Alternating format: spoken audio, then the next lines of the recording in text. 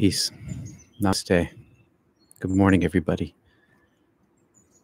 Unlock your true potential. Near-death experience, ancient wisdom, and modern teachers reveal spiritually transformative secrets. Good morning, KT. Hey, PL. Namaste, everybody, and welcome to NDE Mystic Talk, my latest name for this on Sunday morning. Maybe it'll become Mystic Sunday, maybe. I'm Peter Panagore, MDiv, and today I'm inviting you on a journey of self-discovery and spiritual transformation, inspired by ancient mystical traditions and modern spiritual teachers alike, but only attainable by yourself. No one can do this for you except for you and the divine. The only way out is in. This transformation isn't one of belief. And today is Palm Sunday for Western and Eastern Christendom, and Christianity is built on belief. And this transformation isn't about belief. It is the same path that Jesus himself walked. It's one of awakening, realizing, and enlightenment. So let's begin by centering in, as we always do, with 3 chakras. 1, 2, 3, and 3 ohms. And feel the vibration inside yourself. Feel the physical vibration inside yourself. Listen to your breath. Listen to your voice. And then 3 belly breaths. Feel and control your breath. And we'll finish with 1 extra breath to breathe in the suffering and the pain of the world and breathe out peace.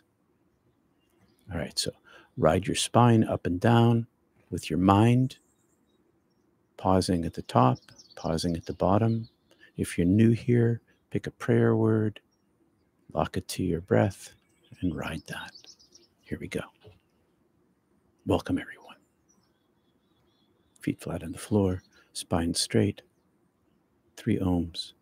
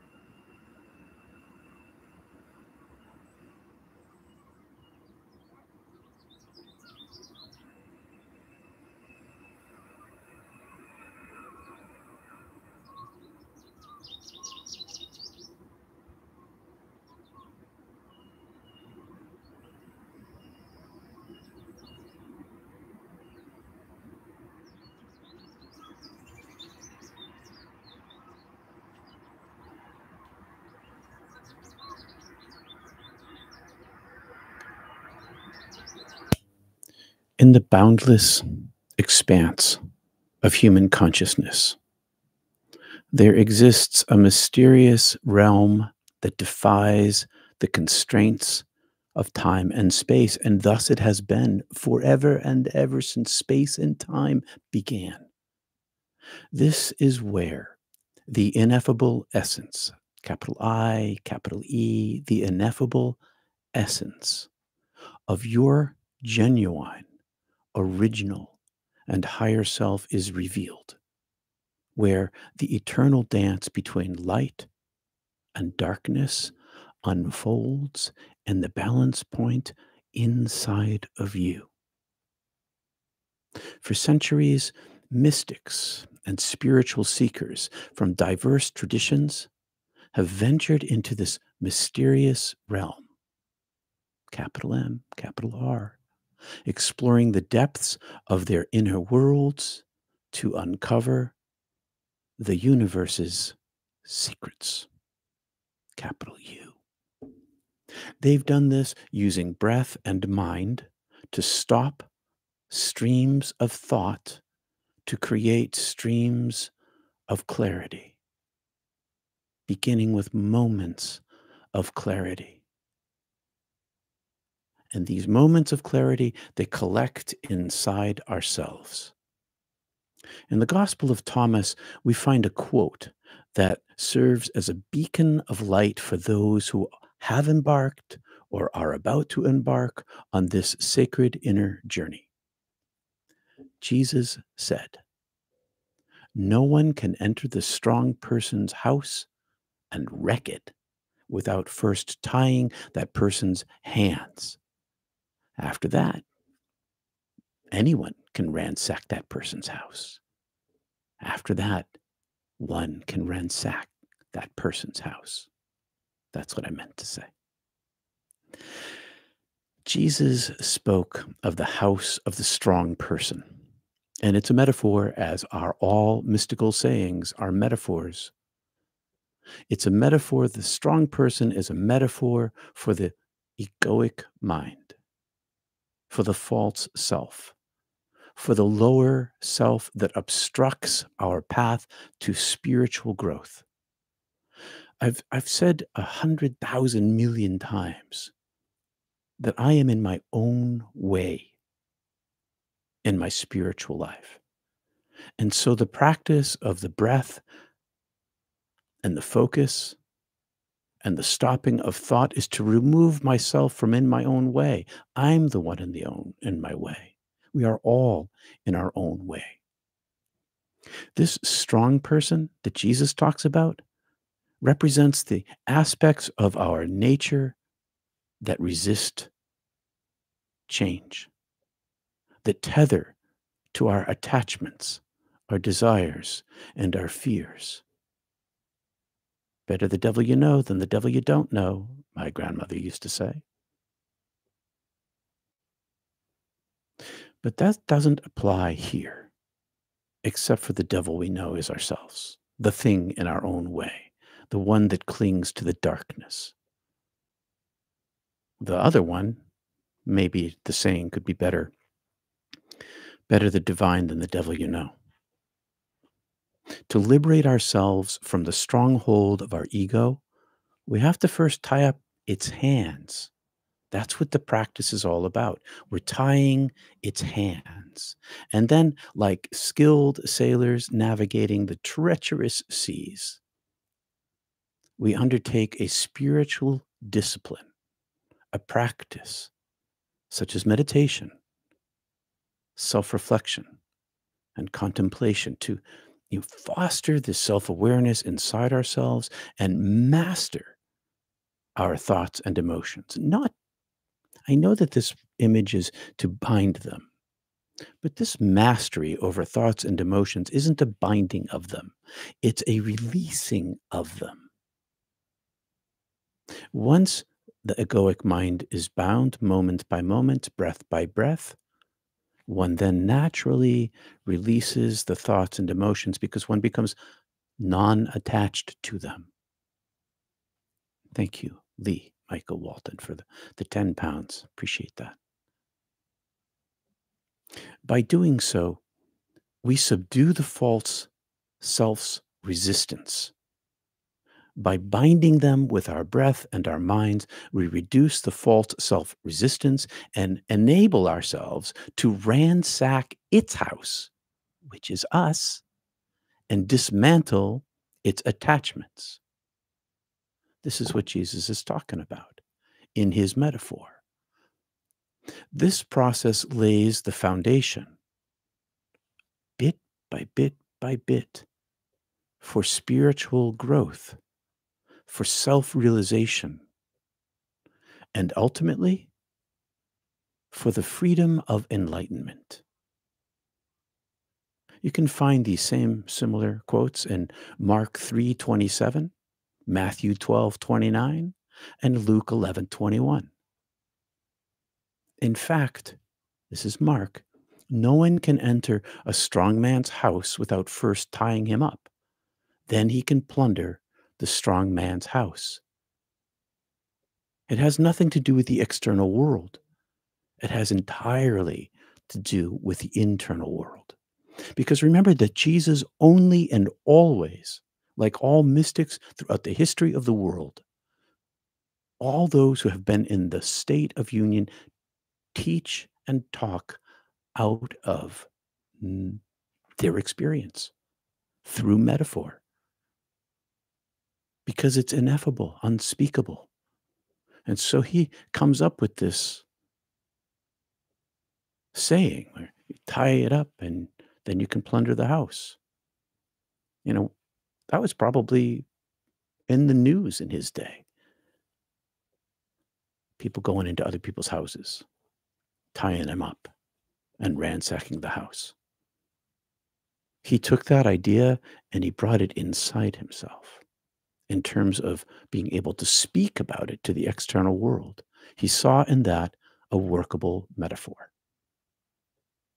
Now, throughout history, spiritual masters from various mystical traditions all over the world, and we are a global community right here today.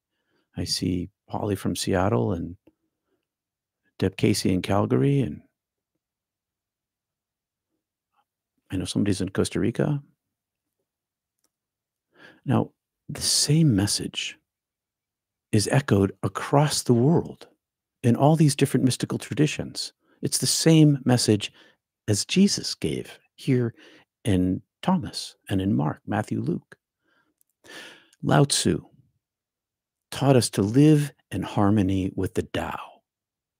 The Tao that can be named is not the Tao, the way.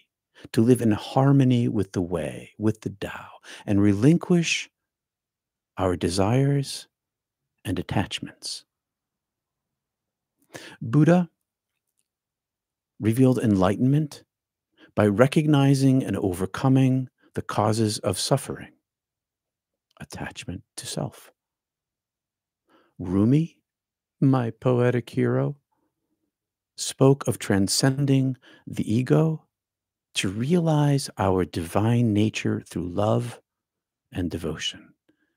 And nature, capital N, love, capital L, to realize our divine nature through love and devotion.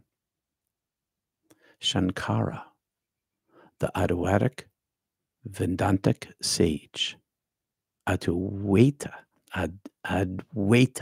See, I knew I was going to have trouble with that word too. I even wrote it phonetically. Advaita Vedanta sage emphasized the importance of realizing the true nature of the self with a capital S as identical to the ultimate reality. The nature of self is identical to the ultimate reality. And I've talked about this in my near-death experience where I was a photon superpositioned, phase-locked with a bazillion photons of the divine being that constructed the I am itself. My image, Genesis, is the same as the divine. Less? Yes. Same? Yes. Paradoxical? Absolutely. Meister Eckhart, my hero also, the Christian mystic. He urged us to seek union with the divine by detaching from worldly desires and ego-driven pursuits. Everybody saying the same thing. In our modern era, Okay, well, that's a Freudian slip. And our modern errors in the modern era, the timeless wisdom of these ancient teachings continues to resonate in the hearts of spiritual seekers and teachers. Contemporary teachers like Eckhart Tolle, Ram Dass, Thich Nhat Hanh, Adyashanti, and Muji guide individuals towards spiritual awakening and self realization through the same idea, the idea of no attachment to the false self, that we are in our own way. And the way toward awakening and self realization, and even after awakening, and even after self realization, and even after enlightenment, the path continues and the dissolving of the false self.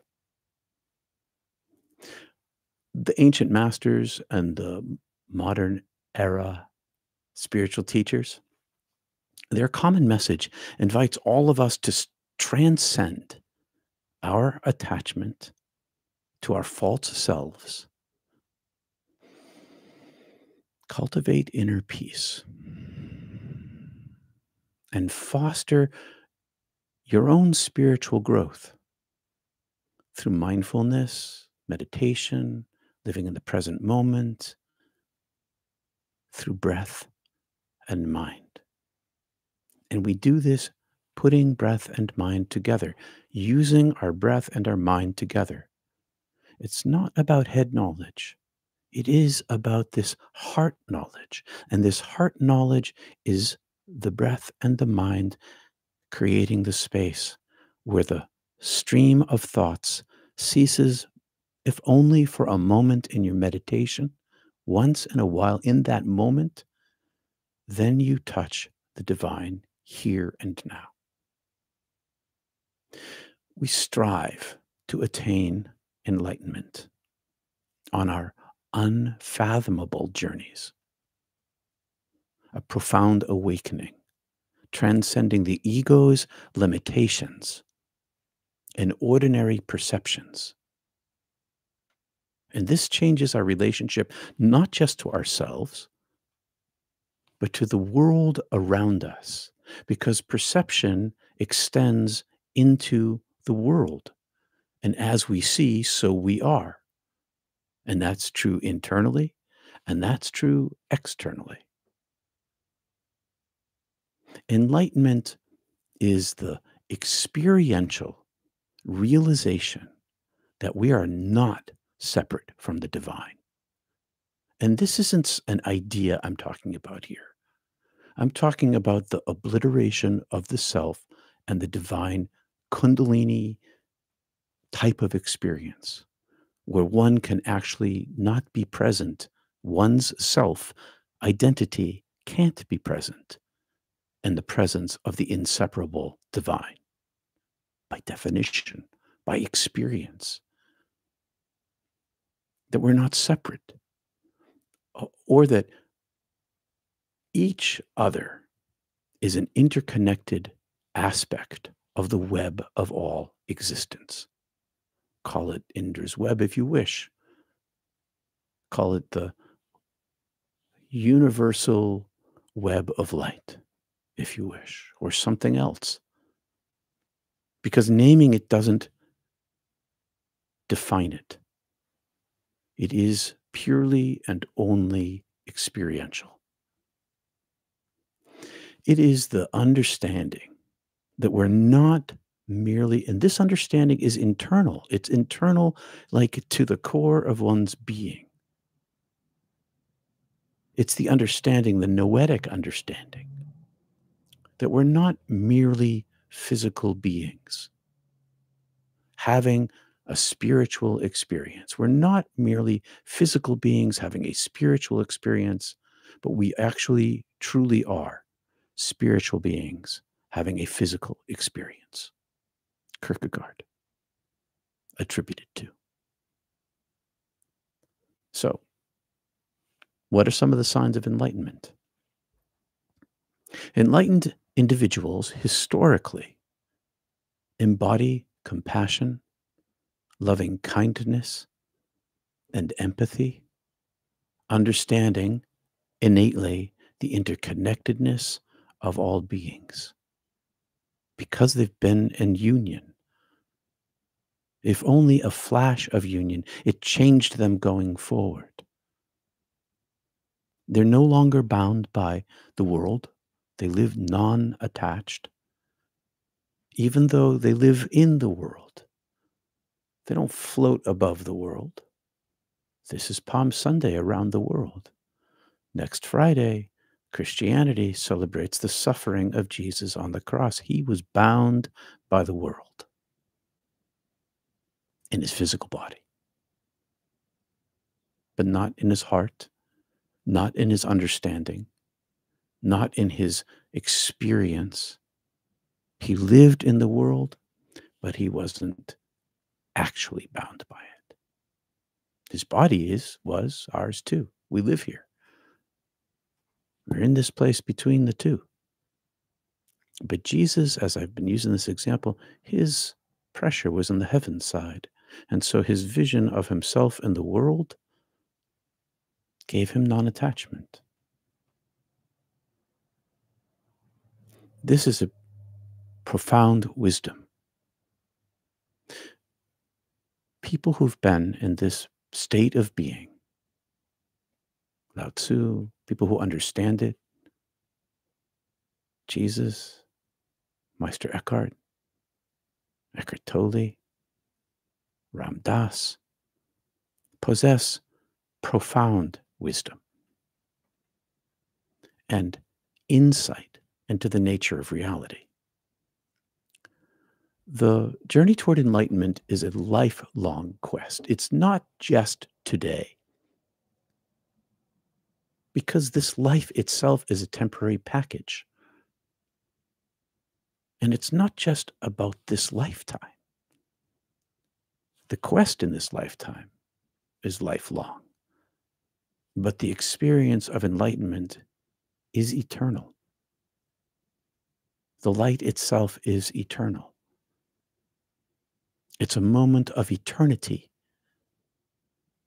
a flash of eternity. It's a lifelong quest here for us, a pilgrimage that transcends the boundaries of space and time, timelessness in the now, a recognition and an understanding that we're not from here. We come to live here, and we leave, going back to where we came from. Millions of NDEs are talking about this kind of stuff. This experience invites us to explore the depths of our inner worlds, because there's layers to it. Deeper and deeper and deeper it goes. And we venture into this unknown for many of you. I took a shortcut. I was given a shortcut. But every one of us who's had some kind of mystical experience, and we are many, and many of us here today, you've taken a shortcut too. The unknown is the unknowable being.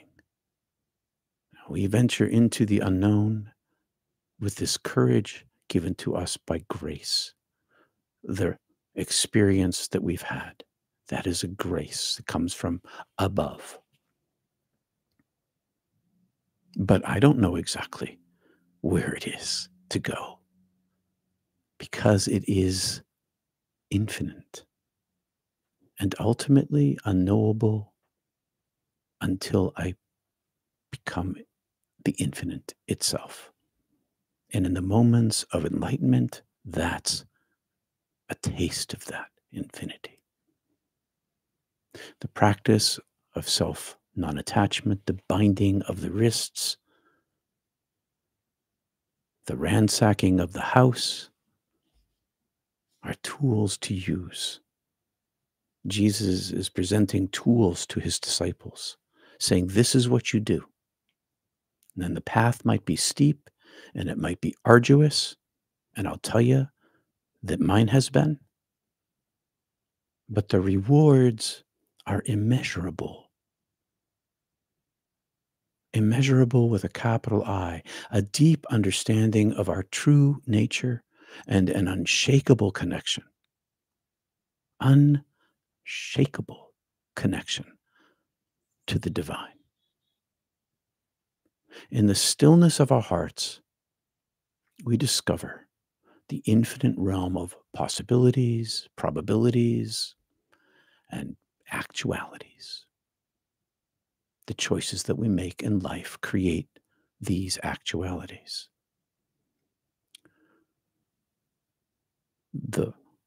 My teleprompter again, son of a gun. A deep understanding of our true nature and an unshakable connection with the divine in the stillness of our hearts. And we discover the infinite realm of possibilities, probabilities, and actualities that we make happen through the choices that we live in our lives. We create these things out of our minds through our actions.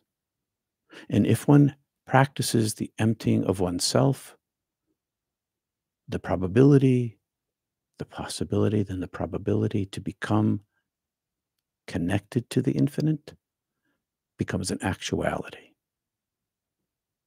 That's the practice of breath. It becomes experiential it becomes an experience of mystery with a capital M. And this lies at the very core of our being and our place between light and darkness, heaven and earth.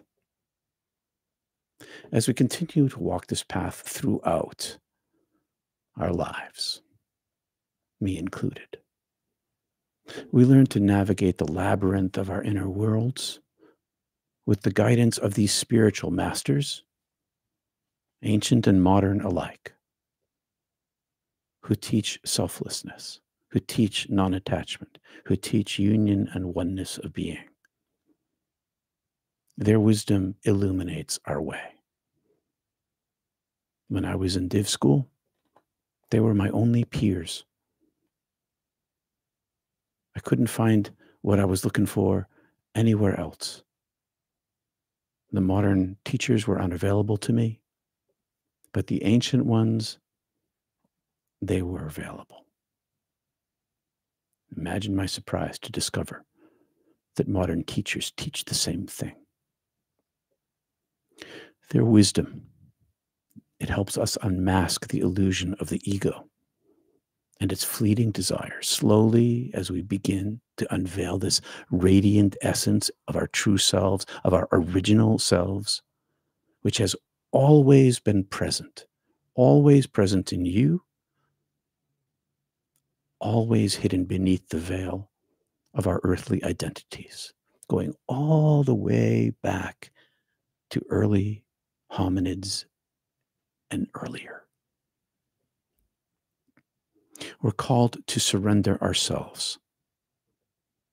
That's what it is. It's a call to surrender yourself to the flow of the universe with a capital U, to embrace the impermanence of life, not fear tomorrow, to embrace the impermanence of life and to trust in the wisdom of our inner knowing, to use the inner knowing as a retreat when fear arises, to go deep inside with breath whenever needed.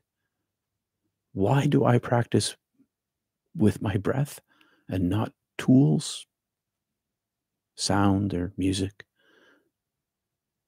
or candles or incense? Because I always have my breath with me. And when I need it, I can dive inside with it. As we let go of our attachments and learn to dance with the ever-changing tides of existence, we can awaken to the profound realization that we are, in fact, inseparable from the divine and from each other. And imagine Earth understanding, humanity on Earth understanding the inseparable nature from the divine. There are tens and tens of millions of near-death experiencers who've had a similar experience. We are many, and now is the time. Now, each of us, we're all architects of our own destinies. We create the reality we live in. And I'm not talking about manifesting a glass of water. I'm talking about manifesting heaven here now, the creation of the reality of the presence of the divine now. That's what Jesus was giving to his disciples. It wasn't his words. Yeah, sure, there were stories. But what he was giving them was the divine energy itself that's available to all of us to channel heaven here now and become an embodiment of the timeless wisdom that pervades the cosmos. Become an embodiment of this. Now, ultimately, our journey toward enlightenment isn't merely a personal quest for liberation.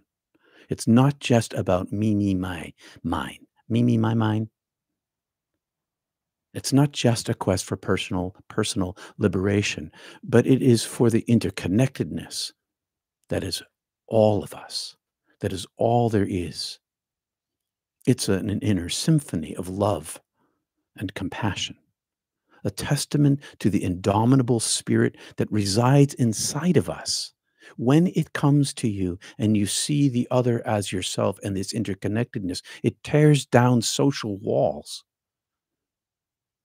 It breaks apart hatreds and enemies. It reveals the light inside the other. And as we heed this intuitive call, listen to the intuitive call as you heed this intuitive call of your inmost self, we become harbingers of a new dawn, a world where the light of wisdom and warmth of love conquers the shadows of ignorance and fear. And if ever there was a time in the history of humanity where this was even possible on a large scale, on a global scale, it's now. It's now because medical science has been raising the dead all over the world. And NDEs are speaking out. And because they're speaking out and speaking up, everyone who's had a divine mystical experience can speak up too. And that's just on a verbal level. On this other level, this inner level, this radiant phase lock experience of the divine presence that we share, this Pentecost in Christian language, this shared divine energy that speaks louder than words. And that's where the power to change the world comes from. Not with the intent to change the world. That's a result of this interior work, of these interior connections to the divine itself. In embracing our true selves and gaining insight into the nature of reality itself, we embark, for those of you who are just beginning. We have embarked on a sacred journey of self-discovery, because the discovery keeps going on, of spiritual growth because it is infinitely unending. That's redundant. This spiritual growth continues deeper and deeper and deeper. And it fostering a deeper spiritual connection with the divine and with our fellow beings. I'm going to turn the birds back on here, see if they're out there. See, there's one right there. That's my outside. Those are my friends out there. When we deepen this inside ourselves, we see the divine in our fellow beings, and we're contributing to a more harmonious, compassionate, and enlightened world right where we are. It's not just about us. It's not just about me and my enlightenment, my self-realization, and my awakening. As we create a more compassionate and enlightened world inside ourselves, a collective of selfless light workers living for love, we foster a global environment where individuals can thrive, coexist peacefully, and work together to address the challenges of our worldwide human community. We are one planet. We are one humanity. I heard this morning that and this is true, that Caucasians are simply Africans who've lost our melanin. We are all from this cradle of the birth of our hominids. We really are only the human race.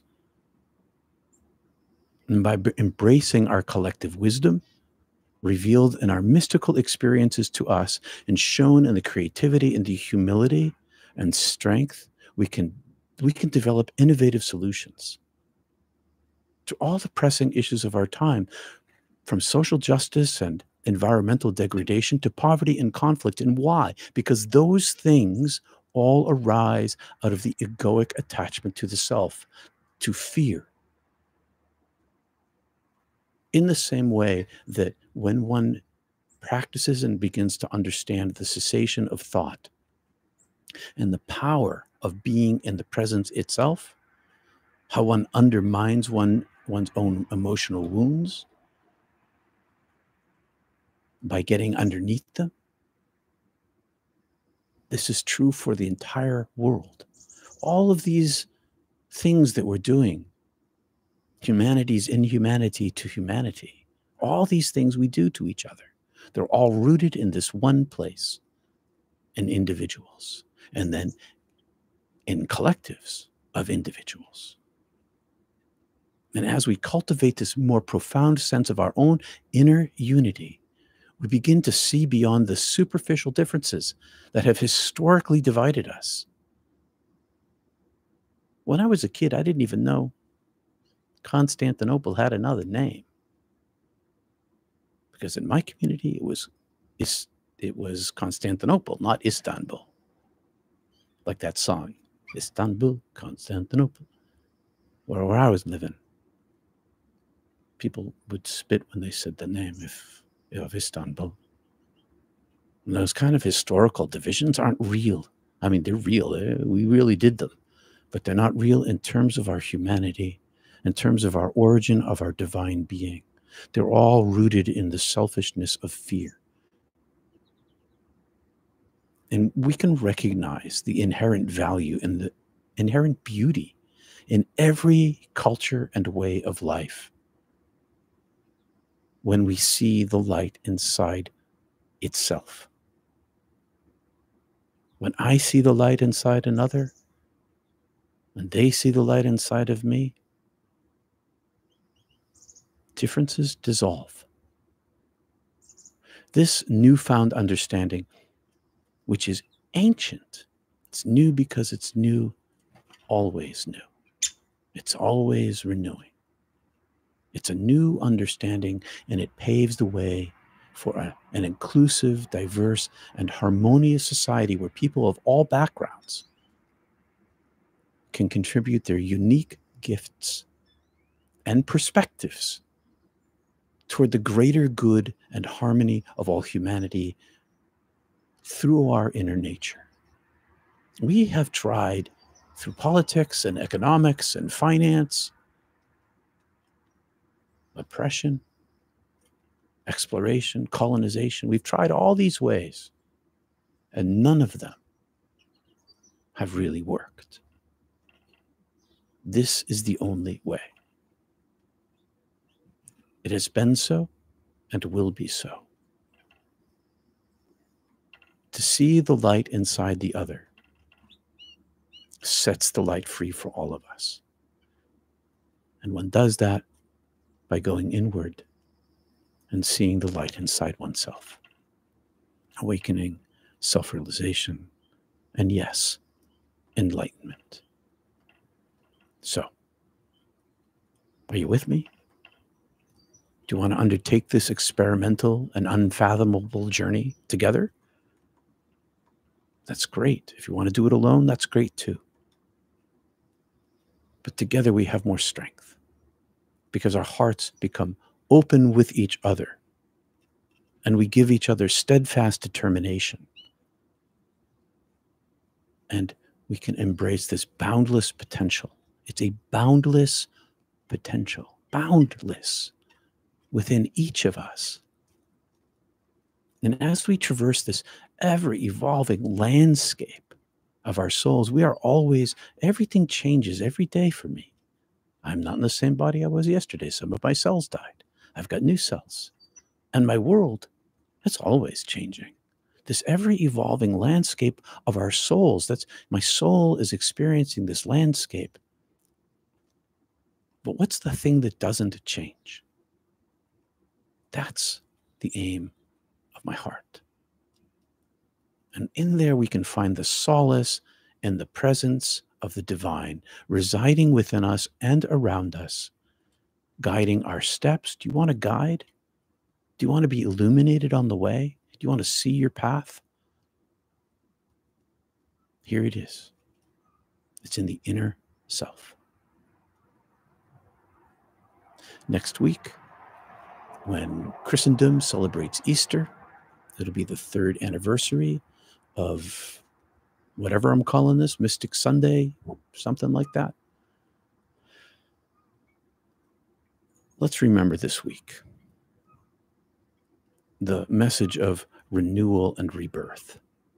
Renewal and rebirth that holiday represents. And let's honor the infinite potential within all of us and commit ourselves to a life of love, to live a life of love, even when it's hard.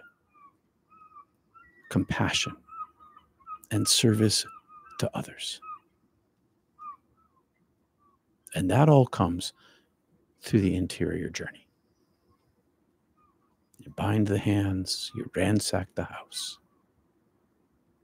So thanks for joining me today on this journey. I've talked for a long time today. I want to give a blessing to you. May the light within you shine brightly, illuminating your path and guiding you toward your spiritual growth and enlightenment. Peace.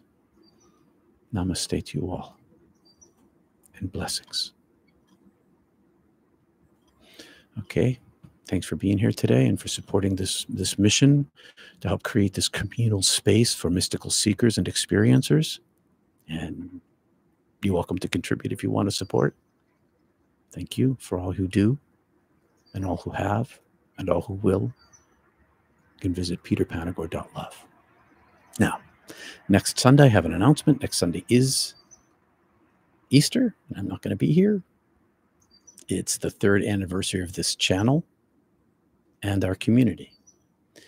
And I'm going to be celebrating by sequestering myself for a week to write the next chapter for my 2-book movie contract option, as I did last month and will do again next month. And I want to thank you for your continued support and allowing me to pursue my relentless and lifelong mission to expose the light inside each of us and help you see it, feel it, and experience it for yourself. And once you find this inside yourself, that's where you find your guru, where your teacher is. It is the light itself. Next Monday and Wednesday, I will have pre-recorded meditation videos for practice.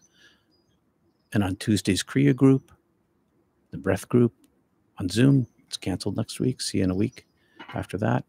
And next Sunday on Easter, Dr. Ken Gilligan is going to be running Mystic Chai Salon, and thank you, Ken, for doing this in my absence.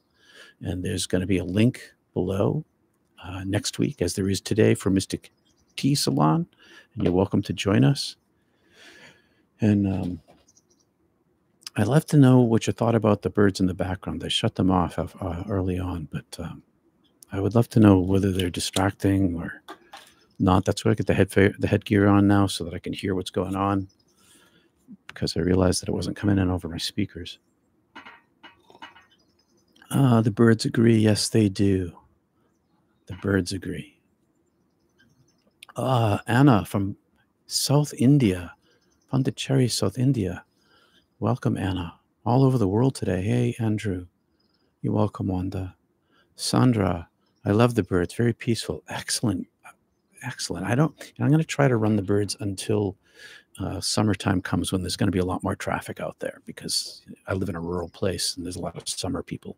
But we'll see how it goes. If you love the birds, I'm going to keep them running. And the other question is, do the cars driving by, are they a distraction?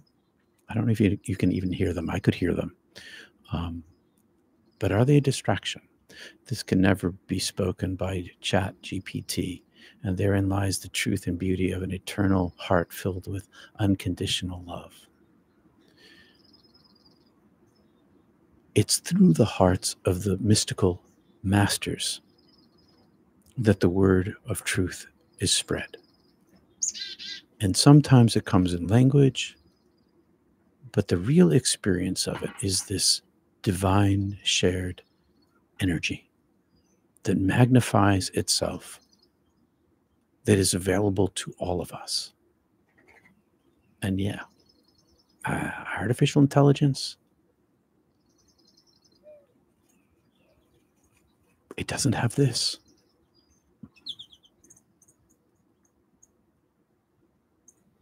Brother Ed, hey, Brother Ed out there in Oklahoma. We embrace and express the grace and wisdom of the Spirit within each and all of us. Amen to that. Ariana Astana, I think I say your name right, maybe. Thank you for today. And how do you get birds outside to sound in your house? Oh, excellent question. I built a system. I built a system. I don't know anybody else who has this. It's my invention. I have a microphone that is has batteries in it, and it's hardwired to my Focusrite, which is an interface that plugs into my computer, and then I have volume controls and things like that. So basically, it's a microphone outside with a system in between, so that it sounds inside. Thank you, Ariana, for the super chat. I built this because it's a soundproof studio, and it's really quiet in here, and that's enough to drive a person, meaning me, crazy if I'm here by myself every day, all day.